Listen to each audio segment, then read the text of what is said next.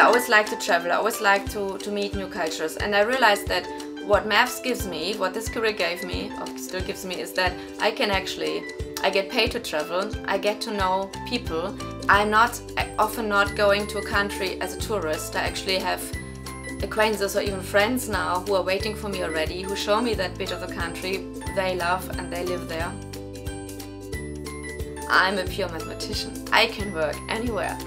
I don't even need internet. I need a piece of paper, I need a pen. I don't even need a computer to do simulations. I'm very pure.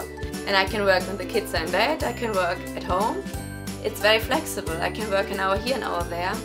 And this is a big luxury. That's this academic freedom, which I was always thinking is one of the most attractive bits of this job.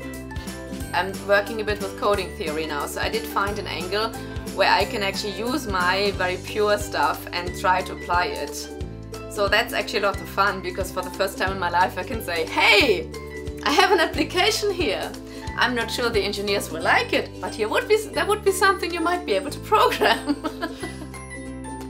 It's as creative as if you would do arts or music, and people don't see it because it's often, unless you have a very good math teacher in secondary school, it's very hidden that it can be so creative and fulfilling. Don't follow other people's opinions of what they think you should do. Just do what you like. And I can tell from my own experiences and from the bottom of my heart, it is combinable with a family life. I have twins. My partner is an academic who lives and works overseas for large bits of the year because he has a permanent post at an Italian university.